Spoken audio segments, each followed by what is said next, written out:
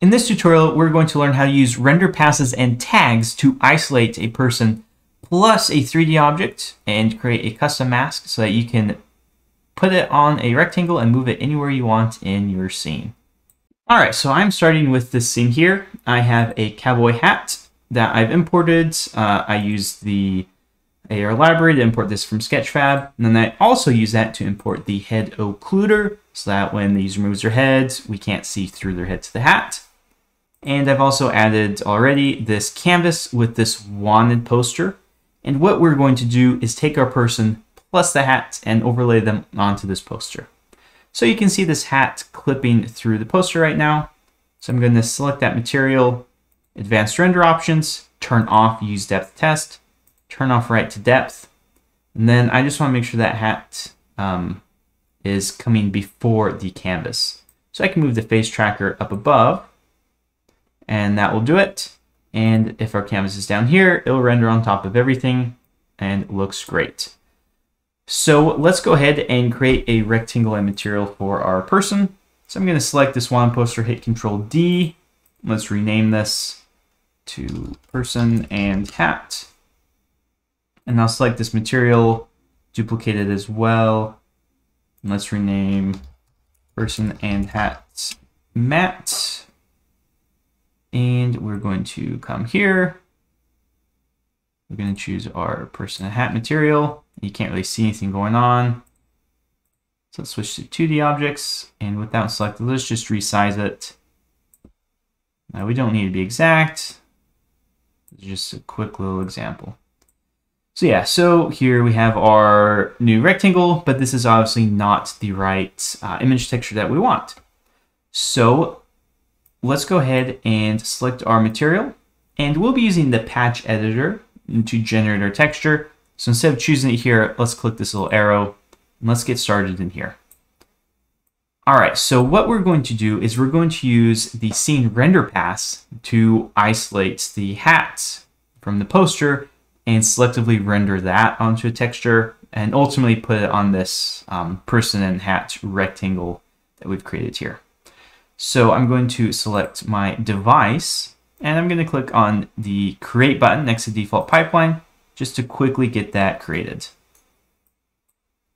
All right, so this is just going to take camera texture as a background, whatever the device is rendering, all the objects contained underneath device. Now put that to the screen.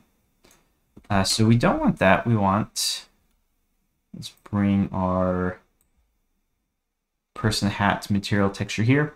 We actually want to output this to that texture. So if you connect that, you're going to see that we have this error. It might be a little hard to see, but it says loop in custom render pipeline found cycle in connected components.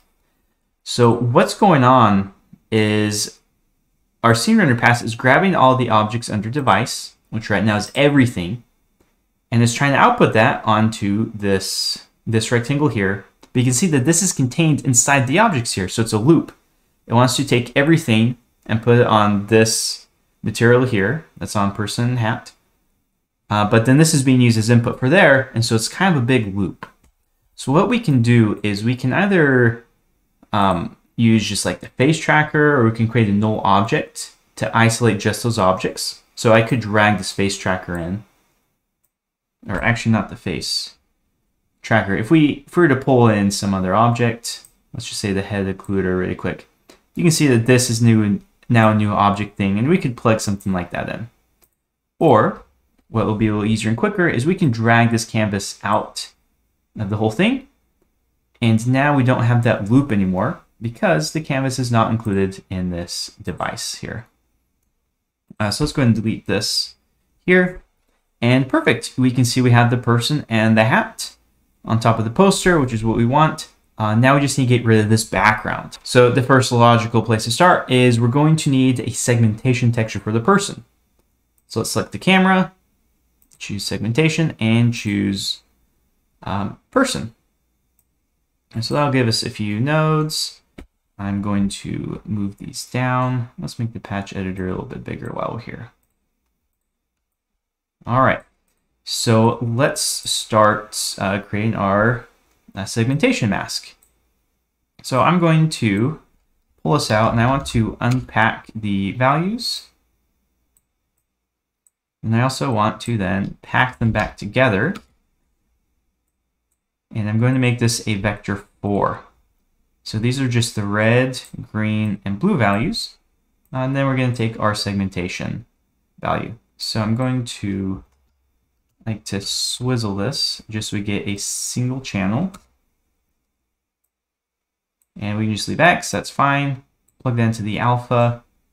Now if we put this into here, let's make this a little bit bigger. Let's undock it. And you can see that we have our person isolated. We have the background clear, but we're cutting off a bunch of the hat. And that is because we don't have a mask for the hat. So to create that, we're going to use some render tags. So what are render tags? Now you might notice on the scene render pass that there's this section for tags. So even though we're passing in all the objects in this device section, we can actually isolate certain items with a tag.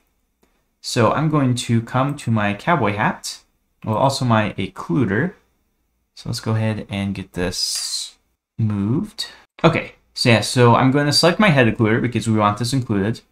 I'm going to come to tags. You might need to open that up. And I'm going to type hat. That's just a tag I'm going to use. You can have multiple tags. We just need the one. So hat. And then I'm going to look at this cowboy hat. And you can see there are multiple things here. So I'm just going to start at the bottom with the material. Let's type hat. And then we should grab the actual 3D model as well. Type hat, and that should be good. If not, we can kind of continue up this hierarchy, adding the tag. All right, so we have our tags. What are we going to do now with that? Now, what we're going to do is we're going to create a new scene render pass to work with just the hat. We're going to remove the person from it and get just the hat. So to do that, I'm just going to select the scene render pass, hit Control-C, Control-V. Oh, I had this selected over here, so let's delete the extra hat. So make sure nothing's selected there. And let's copy and paste our scene render pass. All right, so we still want our same objects coming in. But now we're going to do just the hat. So I'm going to expand this. You can see we have just our hat showing up here. And the background is just black.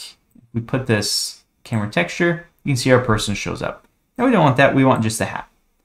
Now what we can do is we can basically do like a blue screen to create our mask. Now you might notice that the hat is dark, the background is black. Now this would probably work, but just to make it a bit easier, I'm going to go ahead and import a blue image that I created. So in my image editor, I just created just a small square image, just filled with blue. So here's my blue value 0, 42, 255. The exact value doesn't matter for you. Just make sure you remember what these values are. So I'm going to keep that in mind. I'm going to import this image into Spark AR. All right, so I have my blue image here. I'm just going to drag it into here. And I'm going to use this for the background here. And now look at this. We have our hat against just a blue background. And we can use this to create a mask for our hat and combine it with our person segmentation mask. So to make that really easy, I'm going to come to the AR library and I'm going to search for chroma key. Oh, that's not it. Let's search for chroma. Here it is, chroma keying. So I'm going to select that and let's import free. And then if you get that little prompt, just choose your right project. And now that should be over here inside our assets. So I'm going to pull the chroma keying in. And for our texture, we want to pull this in. Our chroma key, I'm going to select that, and I'm going to put in my color values. So it was 0, 42, 255, that was mine. And that is going to give us our mask. So just to see what that looks like, I'm going to display that on here. So look at that. We have our hat. It is white and everywhere else is transparent. So that is perfect. So what we can do now is I'm going to pull this out. So a swizzle. I'll just grab the first channel, red, so X, that works fine. Zoom in so you can see it. And I want to add this to the segmentation mask over here. So I'm going to move this back over here. This is getting a little messy. So let's just pull this down here. Zoom in. So I'm going to add the person segmentation to the hat segmentation. 0 would be black, 1 would be white. And so if we add that together, if there's any overlap, it still turns out white. I'm also going to clamp this because this can technically go up to a value of 2, which usually isn't going to cause problems, but sometimes with blending modes, it can be an issue. So just clamp it 0 to 1. We're going to use this for our new opacity channel. Now, if we connect this back up to our texture, you can see we have our person plus our hat. So let's zoom out really quick, do a quick recap.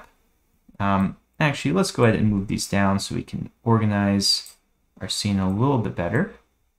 Let's take a quick look. So we have our camera texture coming into our scene render pass with our just device with the objects. We are getting all that, rendering it out to get our person with the hat. But to remove the background, we had to create a custom mask using the hat. We use the render tags to get just the hat. We use the chroma key to create the mask of the hat. We add it to our person segmentation texture, clamp it, mix it all together, and now we have this. And so we could actually select our person hat material, and we could do fun things with blend mode. We could like multiply, make it kind of integrate into that a little bit better. Let's just go back to alpha. And the fun thing is if we come back to our 2D view here, we can actually move this and put it anywhere we want in our scene. And it's going to have our person and that 3D object that we selected. So this is a really nifty method if you need to kind of place a cutout somewhere and include a 3D model with that.